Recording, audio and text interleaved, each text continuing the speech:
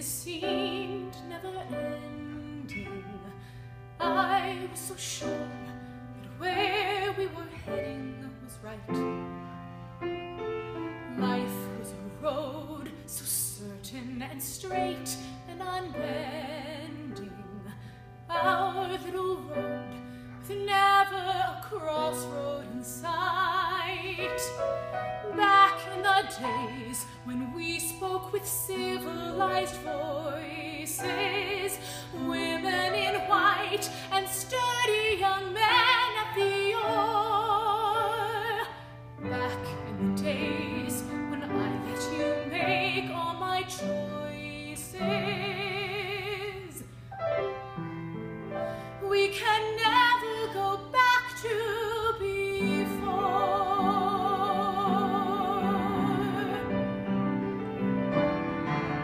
There was a time my feet were so solidly planted.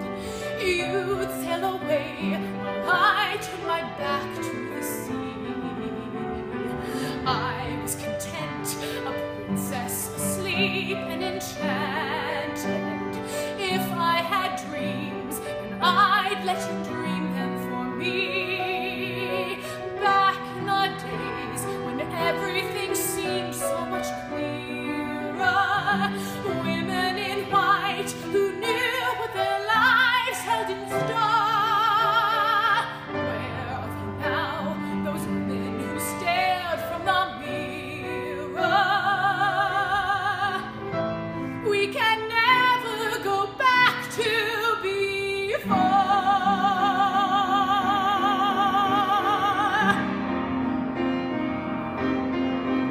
There are people out there unafraid of revealing that they might have a feeling, or they might have been wrong. There are people out there unafraid to feel sorrow, unafraid of tomorrow, unafraid to be weak, unafraid to be strong. There was a time when you were the person in motion. I was your wife.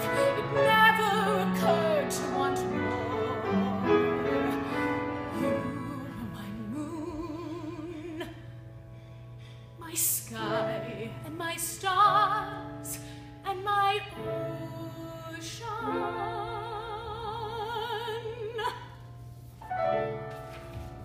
We can never go back to before.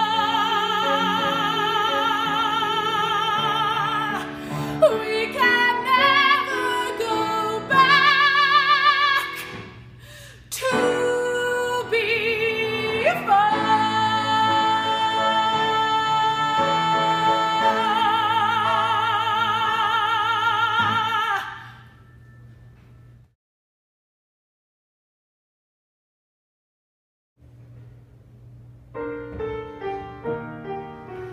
Goodbye, my love, God bless you. And I suppose, bless America too.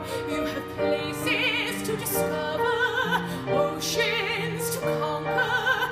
You need to know I'll be there at the window while you go your way. I accept that, but what of the people who stay where they're put, planted like flowers with roots underfoot? I know some of those people have hearts that would rather go journeying on the sea. Tell me, what of the people whose boundaries chafe, who marry so bravely and end up so safe? Tell me how to be someone whose heart can explore while still staying here. Let this be the year we both travel.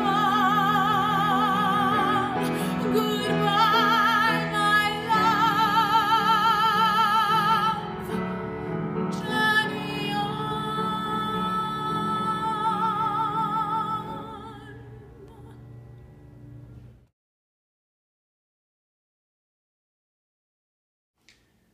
Is Evelyn Nesbit the harlot of Babylon? Where did you hear that? I read it in one of Uncle's magazines. I don't want you going in there. I'm sure Evelyn Nesbit is a very nice person. She's just confused. She's strayed from the path. What path? The right path. The one we all want to be on if only we could, and if only it weren't so difficult. Not for women, it's not. Men are tested almost every day of their Christian lives. Not everyone's Christian. You know that. They are in New Rochelle. Houdini! Houdini's coming. Oh, can we go? I'll do anything, please. You see? Warn the Duke. Edgar! Why did you say that? I don't know. Well, what did you mean, warn the Duke? I don't know. The things you children say. Read Father's letter if you're not going to tell me. Dear Mother, this letter will reach you via the supply ship Eric. Get Kathleen. Well, what's wrong? Get Kathleen, I tell you. Holy Mother. Get clean water, clean linens, call the doctor. Is it alive? Oh, please, God, let it be. It's alive. It's a Negro child. A newborn baby boy. It's like Moses in the bulrushes. Oh, it's like nothing of the sort. What's to become of us? For the last time, Kathleen, do make yourself useful. Well, we found her in the cellar of a home on the next block. She's a washwoman there. Her name is Sarah. Are you the mother? Thank God I found him. What if I hadn't been working in the garden today? Don't waste your time, ma'am. She won't say a word to anyone. Where will you take her? To the charity ward. Eventually she will have to stand charges. What charges? Well, attempted murder, I should think. What's going to happen to the baby? They have places for unfortunates like that. I will take responsibility. For mother and child. Now please, take Miss Sarah into the house.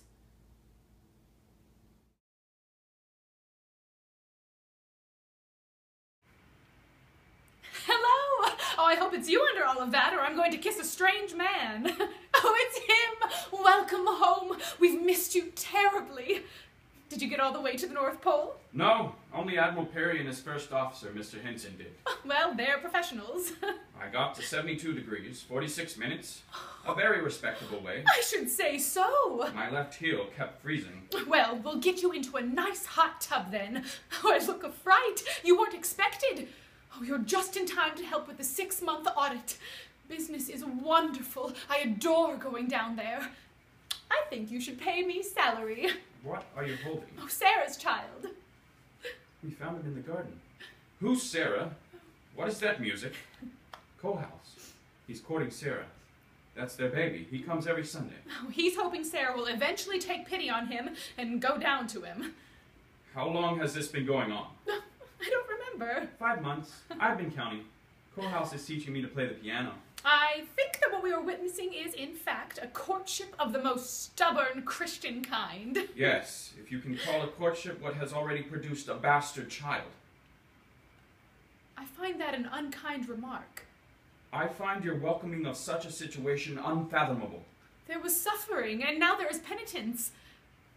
It's very grand, and I'm sorry for you that you cannot see it. I did not expect you to come home a different man. I had just hoped to find you a kinder one. I'll see about your tub.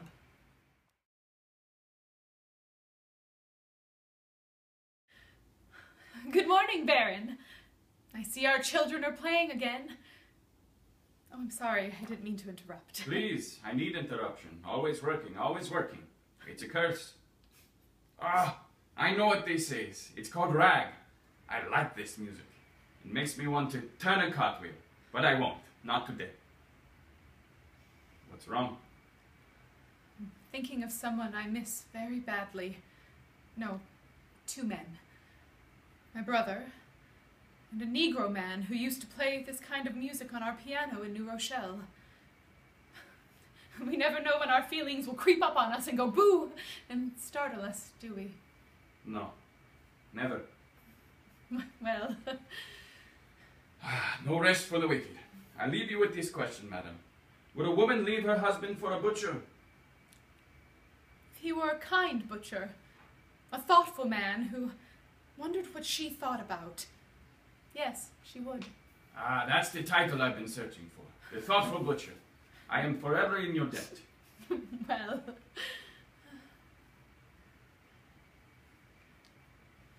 Oh, look! Down on the beach! The children! Not too fast!